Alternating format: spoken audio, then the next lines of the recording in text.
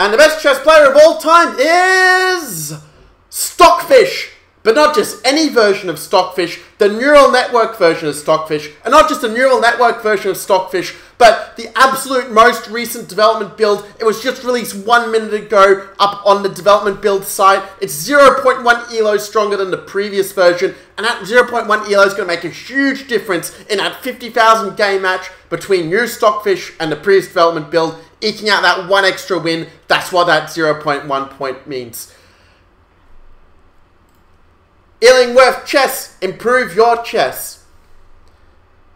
What's up, guys? It's GM Max here, and well, actually the top 10 chess players of all time that we will be talking about here are not the computers. You know, computers, they can have their own separate category, you know, you just keep your place over here, you know, listen to your human overlords, okay, like don't take us over.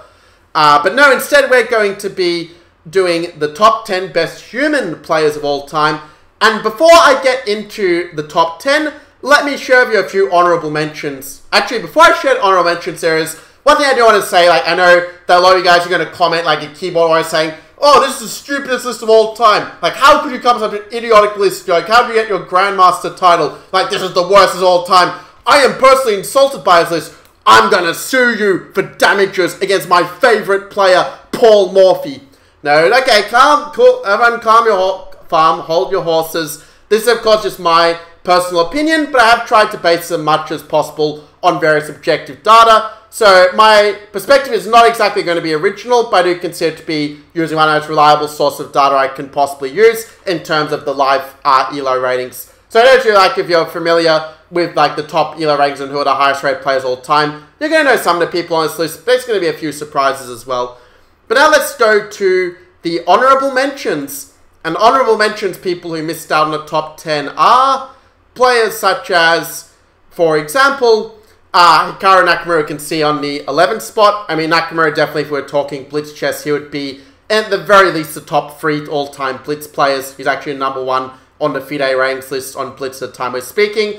We also have the modern players like Ding Liren, Alexander Grishuk. You know, a lot of people like with Grishuk, they think, oh yeah, he just gets into time trouble, you know, not a serious contender, but actually his peak rating was no less than, well, let's find it here, 2810. So actually he also rounds out all the players who have got over a 2800 rating at some point. And then you have other players who got very close to a live rating over 2800, like Anish Giri, where we know that he did very well in the FIDE candidates in 2020 2021, even though he didn't qualify for the 2021 match against Carlsen, but obviously a very strong player. Temur Rajabov as well, who's also had a little bit of a revival recently, winning a few tournaments. Ian Nepomniachtchi, of course, he is the challenger to world champion Magnus Carlsen, so it may well be he might have a few good tournaments when more of the overboard play comes back, you know, with COVID starting to settle down. So obviously, you know, in some months' time, maybe Nepomniachtchi will have its great one, gain 30 points and make the top 10. And then we have players like Morozevich as well. I think if I remember correctly, Morozevich, I think was... I get mixed up between Morozevich and Ivanchuk. I know that one of them was like the number 1 player in the world on the live rating list for one day. And I believe, if I remember correctly, it was actually Morozevich who was the number 1 for one day, and Ivanchuk, like, he was the number 2 for one day. I keep getting confused, like, some of you can correct me in the comments if I got it wrong, but okay, since they're not part of the top 10 is sort of a minor detail, and well, if I'm wrong, I guess it goes to show that Grandmasters are not perfect either, contrary to popular mythological belief. So now that you know who the top 10 are not, let's discover who the top 10 are, starting with number 10. I don't have any, like, genius editing, like, with a 10 popping up. You guys can just sort of imagine it. I'll just use my fingers. There we go. We got there in the end. Get the nice human touch. So, number 10 on our list is Vasilin Topalov. You can see his picture here. And the reason I put Topalov at number 10 is the same reason I put all of these rankings, because he achieved the 10th highest rating of all time. And he's actually a player, he was my favorite chess player around 2005, because he had this really great dynamic style of play. He reached a peak FIDE rating of 2816 in the 1st of July 2015 FIDE rating list. And what's really interesting about him is actually when he achieved this peak rating, he wasn't actually working that much on chess. Like, he was sort of like relaxing, like not really putting as much effort in. But it sort of led to him actually having a much more fresh kind of feeling in the game, like having that clear head actually allowed him to get to a very high ranking, and he actually even was like the world number 1 player back around like 2005, 2006. He had the highest rating in the world. You know, his best result was actually winning the FIDE World Championship in 2005, winning in San Luis, starting with a 6.5 out of 7 score against many of the very best players in the world at that time. You know, guys like Vishy Anand, Peter Lecco, and many other great players. So obviously he's a really great choice in that sense, and some people will think, okay, he should be even higher. If I was making his list based on how much I enjoyed their playing style, he would probably be higher, but, you know, this is aiming to be as objective as possible, and with having a peak rank of 2816, I can't put him higher than 10th place. So, who is number 9 on our list?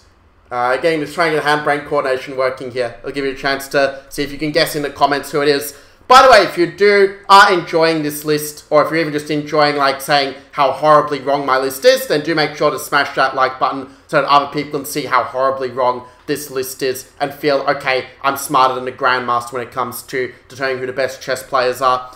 Well, number 9 on our list is, wait for it, Vladimir Kramnik. And Vladimir Kramnik, yeah, obviously past World Chess Champion. You know, he won the World Chess Championship actually by winning Garry Kasparov in the 2000 World Championship match, and later he also retained that title, beating Vasilin Topalov in 2006 Elista World Championship match.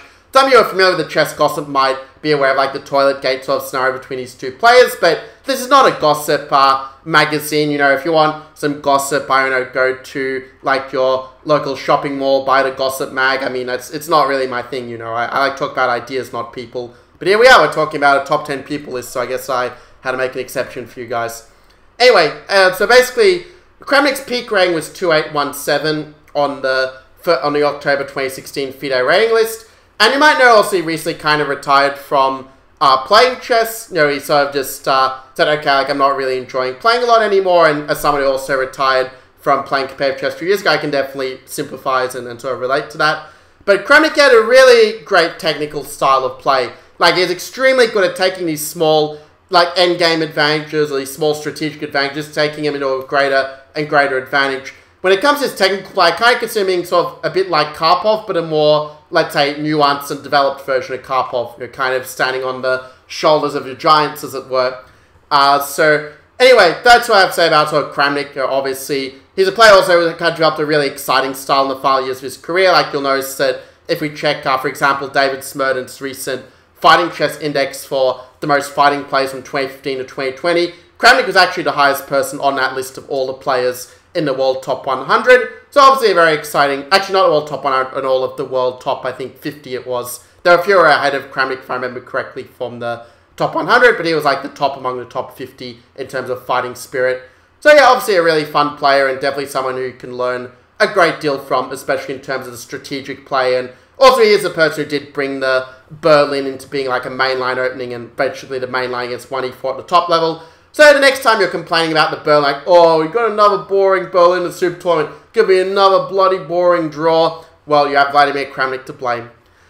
Let's now go on to number 8 on our list, and number 8 is, let's get a drink of water for dramatic effect.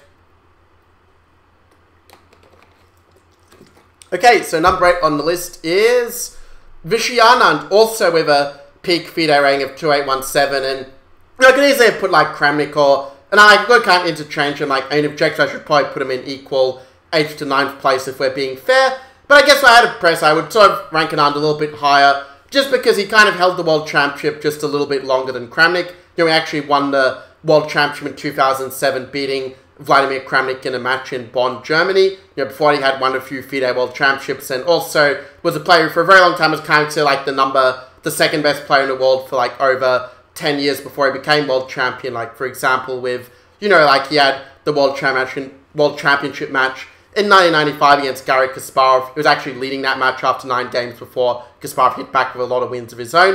You know, he also, well, was just like very considered like these top 2, top 3 players in the world for a long time.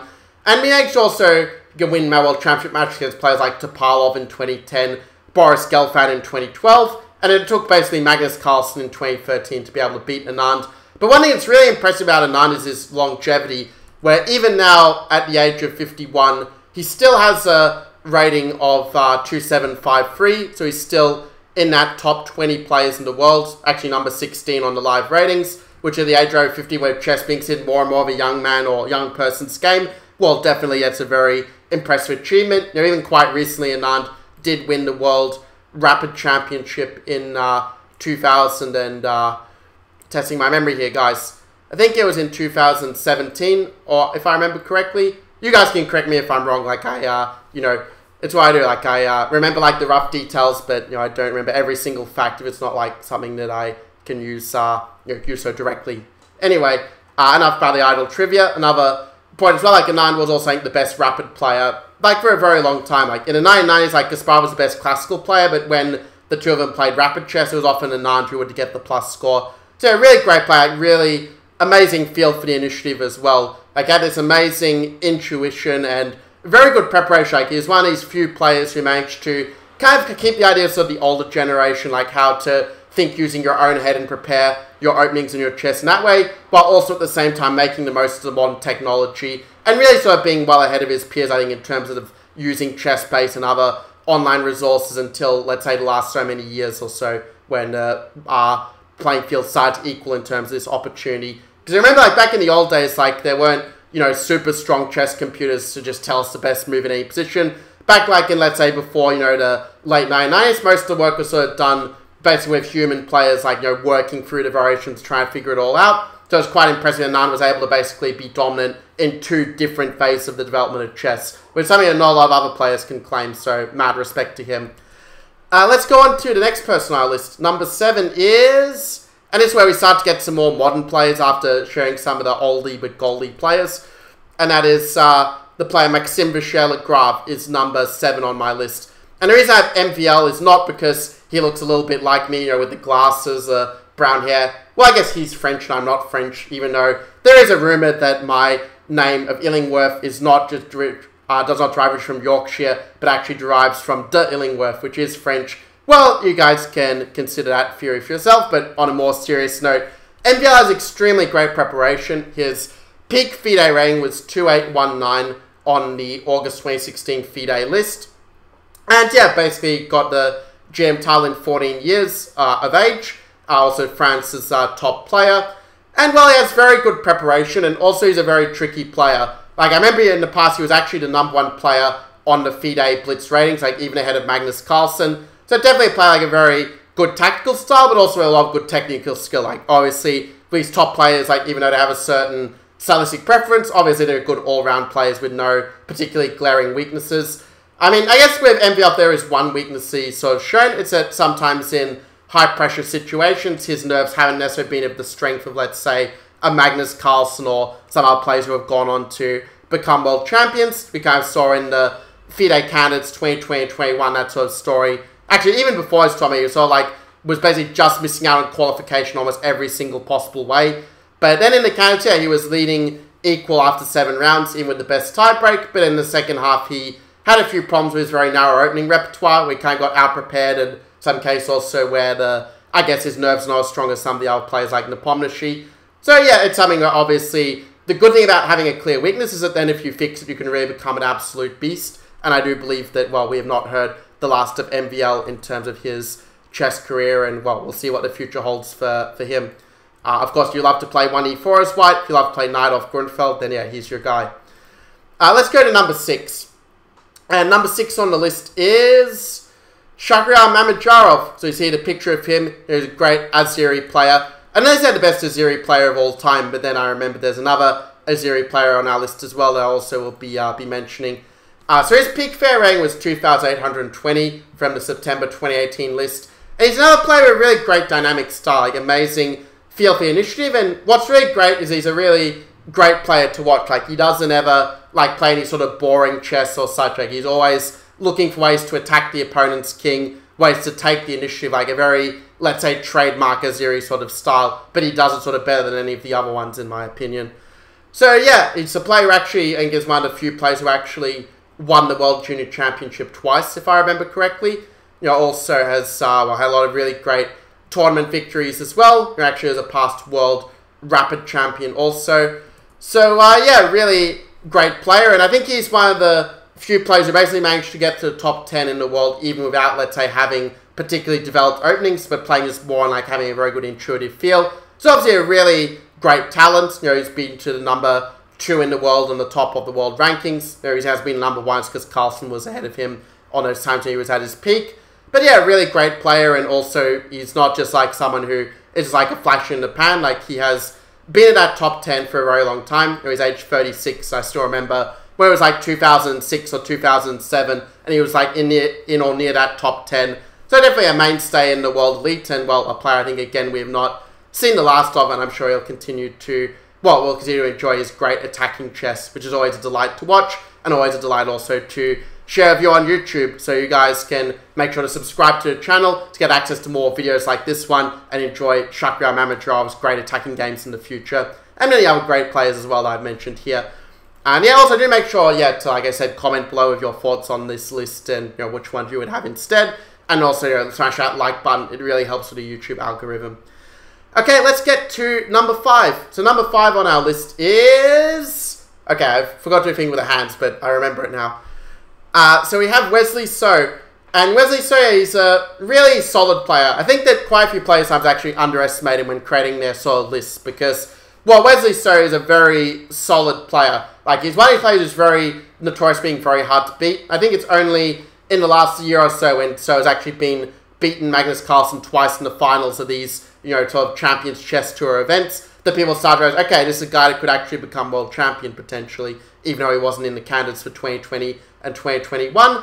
So yeah, it's really great to sort of see him play. Like, he's one of those players who often like will have a good tournament strategy. Like, okay, I'm not going to like try to win every game, but I'm just going to play it safe and let the opponent sort of, you know, kind of overpress, or if it's a draw, it's okay. So he's like very good in terms of tournament strategy, being very consistent. But when he's on, like, he can basically just outplay some of the very best players in the world. You know, see him do it many times with Magnus Carlsen. You know, there was one Fischer Random World Championship match a couple of years ago where he just completely outplayed Carlsen from these non-theoretical positions. He also very recently in the Super Chess Classic had this really great positional win against Fabiano Caruana, just completely outplaying him. And the other thing else that's great about Wesley is he's a very humble person. Like, a lot of you may know, like, that when he will play, like, whenever he wins a tie, like, he'll always, like, be very thankful, like, you know, thank my, you know, my family, and also, you know, very religious, like, thanking his, you know, his God, as it were. I know there's people that make fun of it, but actually I think it's a very endearing quality. Like, this sort of humbleness is not something that you always see, and I think that it just does put chess in a very good light to have this sort of representation as well. And I mean, also about Wesley So, you might not know that he originally is from the Philippines, but then he moved to the US sort of in his youth. I think in his, I don't remember like the exact age, but it was around like 2013, 2014 or so, like for studies. And then, yeah, some later years, they actually started representing the US as well, which is one reason why the US have a lot of really strong players, is that, well, a lot of them came to study in the US with the different scholarship programs there. And then from there, many of them became like US citizens as they, you know, sort of became more, well, as they became like their home, as it were. So in any case, let's now look at another player. Let's look at number 4 on our list. You know, getting to the pointy end of things here. So number 4 of my top 10 chess players all time is Levon Aronian, who I do consider to be, I think, one of the very best players never to become world champion. He's actually one of the few top players I actually have met in person. Like, he's a super nice guy, like super friendly, and I think a really fantastic role model for chess. I think he's definitely a big reason for the great boom of chess in Armenia. He's like a national hero there, and they really do respect their strong chess players in this country, which I always admired about it. And also in terms of his chess, well, his peak FIDE rank was 2830, and the March FIDE rank was 2014. And he's 38 years old, and actually there were many times he was not that far behind Carlsen on the ranks, like only sort of a handful of like rating points behind him. So definitely is a player, like, let's say if Carlsen had not been around, then, you know, we may well be talking about Aronian as being potentially the world champion, as it were, or a world champion. So yeah, basically he, well, he has this very creative style. Like, one thing is, like, you always kind of can recognize Aronian's games very quickly, because he always has his own unique spin on different openings. He has a very deep understanding of chess that's kind of different to any other players, like very good at coming up with different ideas. Also, like, not just on a strategic level, also very tricky and good at finding resources to set problems to the opponent. So it's a really strong and powerful practical player. I think we're a very balanced style. Like, I think it's very hard to talk of any major weaknesses in Aronian's game. You know, one thing also that's really cool is that for a long time he was just playing like d4, c4, knight f3 as white. Then the last couple of years he actually started playing 1e4 and actually showing a lot of really great ideas and being a lot of the world's top players in these lines as well. I think if there's one weakness that Aronian had, it maybe is like the reason why he didn't become world champion. It is because when it comes to a really high pressure situation like the candidates, in the past he has sort of been like leading the tournament, like first half doing very well, but like we saw with MVL in the Canton, he sort of falls a bit in the second half, like the nerves maybe got the better of him and it stopped him from, well, being able to win the Canton and qualify for the match against Carlsen or whichever opponent was there. But yeah, he's been like in the top 10 players in the world since 2005. He's still a really great player, and it wouldn't surprise me to see him make some sort of comeback. His rating is 2.781. He is number 5 in the world. So even though at age 38 he is one of the older players in the world top 10, I do think he could potentially make a comeback and get back to that 2.800 plus air that he was in before. Alright guys, let's get to the number 3 on our list. So number 3 is Fabiano Caruana. So with Fabiano, like a lot of people, like they remember Fabiano's like for getting that 7 out of 7 score in the Sinkfield Cup, and also he's he's a US player, but with some of the US players, like they were not born in the US. Among the top players, like we saw like Wesley So and Hikaru Nakamura and some other examples. But Caruana was actually born in the US, but he later moved to Italy. His obviously of Italian descent, and then later ended up moving back to the US later on. Actually, around I think the time of the Sinkfield Cup 2014, that breakthrough tournament is where the magic started to happen. That was where he got basically, got very close to his peak rating. His peak FIDE rating is 2844 on the October 2014 rating list. I think his live rating even got to 2851. So yeah, really great player. And again, I think to me, when I think of his style, I can sort of see him as being almost like kind of a modern day Botvinnik, having extremely thorough opening preparation, being a really great calculator, having a great sort of depth of thinking. Because, I mean, in the past, I used to be able to say, like, Caruana is amazing in classical, but he's not that great of a blitz player. But in the last year, he's actually become a lot stronger in blitz and rapid as well. And it's shown he's not just one of these players that finds brilliant moves when you give him time to think, but also has a very good feel for the game as well. So, yeah, with Caruana, it's really hard to speak of any real major weaknesses when talking about him. He is currently the world number 2 player, not that far behind Magnus Carlsen. The 2 players rate over 2,800, as it were. So yeah, the player who certainly I really have a great appreciation for his games. There was always a lot of fun to see like the depth of his thinking as such. I think it was even Magnus Carlsen who once said, I don't remember the exact quote, but there was something along the lines of that he felt Caruana was the one person like when he played, he didn't feel like he was sort of like just better than him, but they felt they were kind of competing on more of an equal footing when they played each other. And I mean that's reflected also results like the when Caruana won the 2018 FIDE candidate by a full point, if I remember correctly. And also played in the 2008 Carlsen-Caruana World Championship match, where it was a 6-6 tied result, all draws, which tells you just how solid Caruana is and how the world's best player Carlsen wasn't able to get the win against him. And it took the rapid playoff before Carlsen was finally able to win the match. So yeah, that's what I have to say about Fabiano Caruana. Really great player, and again, I do think that we're going to see a lot more from him in the future, because after all, he is only 28 years of age, so we can say that he's still, that his prime years are still ahead of him. It would be my very enthusiastic prediction. Okay, so top 2. So who is 2 and who is 1? Well, it is true, I mentioned some of the names already, like for this, so you already heard the names of the top 2 people, but what is the order? Okay, guys, let's find out.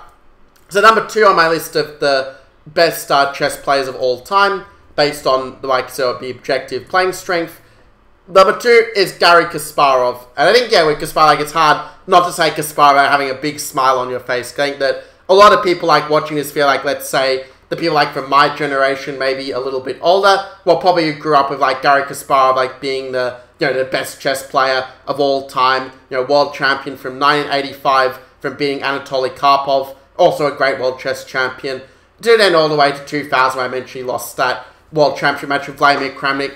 But even after losing a match, when he retired from professional chess in 2005 from the Linares tournament, which he actually ended up winning even his last tournament as well, he was still the number 1 rated player in the world on the FIDE ratings. Now, there are rumours there was some politics involved as to why he didn't manage to get that rematch against Vladimir Kramnik that the fans are sort of hoping for. Of course, the politics is not really the purpose of the channel, but of course it's good to know a little about the history. And of course, Kasparov, he was born in Baku, Azerbaijan, but at that time, obviously, this was part of the USSR, so he represented the Soviet Union, and later in 1992 onward represented Russia. So yeah, basically, he has a really great tactical style, really great attacking player. I think when it comes to field finish, I think there are a lot of players who would say that he basically has the best sort of calculating ability, the best sort of attacking feel, best tactical skill I give any player ever. Nowadays, I would say actually I think that Carlsen is up to that level as well, that he is as good as Kasparov in that area. But Kasparov is definitely a very special name, and he definitely enriched chess a lot with not just his really great calculation and tactics, as I mentioned, but also he really brought opening preparation to a whole new level, where people at the time, they thought, okay, you thought this was deep opening preparation going to, I don't know, move 20. Well, Kasparov, he would take that same line and go all the way to move 40 and beyond. So it's a really powerful analytical skill, not just in his games, but in his preparation. And that gave him a massive edge over his opponents. And if we're looking in terms of the domination that a world champion has displayed over his rivals, I think the only ones who really are up there with Kasparov, maybe ahead of him, are probably people like Bobby Fischer, Jose Capablanca, and also ones like, let's say, Paul Morphy and Greco. I think these are the only names that really come to mind in terms of the level of dominance that a champion has had over their, let's say, contenders and contemporaries at the time, along with Kasparov. So yeah, really great player. And I think that if anyone ever has that feeling of, okay, I'm not particularly enjoying chess at the moment, well, just play for a bunch of Kasparov games. I'm pretty sure that your passion for chess will very quickly come back. So okay, who is the number one? I think you guys probably have guessed who it is already, but let's go to it. Number one is Magnus Carlsen, highest rated chess player on the FIDE ratings of all time, with a peak FIDE rating of 2882.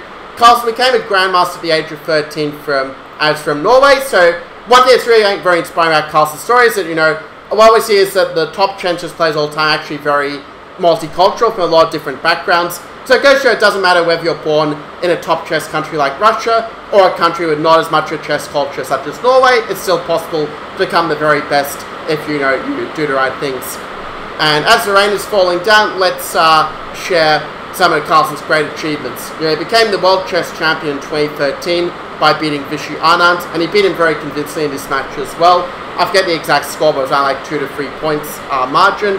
And then he also defended that world championship title against Anand in 2014, against Karyakin in 2016, and against Caruana in 2018. And if we're looking at it across the different time slots, I think that Carlsen might actually be even more dominant in some ways in Blitz and Rapid than he is in Classical. Just a very strong player with very unique intuition. I think that when it comes to the intuitive strength of play, there isn't really anyone who rivals Carlsen. Yeah, there are players like Kramnik had a great sort of, let's say, strategic or positional intuition. Players like Kasparov have great dynamic or tactical intuition. But Carlsen is the one player who kind of has the best of all of the other best players I mentioned. Like, he has all of those strengths that I mentioned about the other players without any of the weaknesses. So if he needs to attack in a position, he knows exactly how to do it and take control of the game. If it's a position where he just has to grind away, well, I'm sure you guys know about how Carlsen very often manages to win by sort of getting some ending that maybe is equal or just a tiny bit better, but just keeps grinding away, find a way to set practical problems to the opponent, and that gets him the win. So, yeah, I could say a lot more about Carlsen. I do think that he is going to be the world champion for quite a few more years, is my feeling. He just really has a level of dominance at the moment that's really quite impressive, especially when you consider there are always like the computers, the internet, all these things that really have equalized things quite a lot, given a lot more opportunities for players even at the top to improve their chess, and yet still Carlsen remains at the top. Really also one thing that people also say about Carlsen is really great physical stamina, and that's part of what allows him to be able to outplay his opponents in the 7th hour of the game. So yeah, that's my top 10 list for the top 10 best chess players of all time, and as I said, I base this on the objective strength of the players. I think the FIDE ranks is the most reliable way to determine the objective strength of the players. Do make sure to comment below with what your top 10 list would be, who you think the top 10 best chess players of all time are. Make sure to smash that like button, subscribe for more videos like this Illingworth Chess, and I will see you in the next video when this rainstorm finally ends.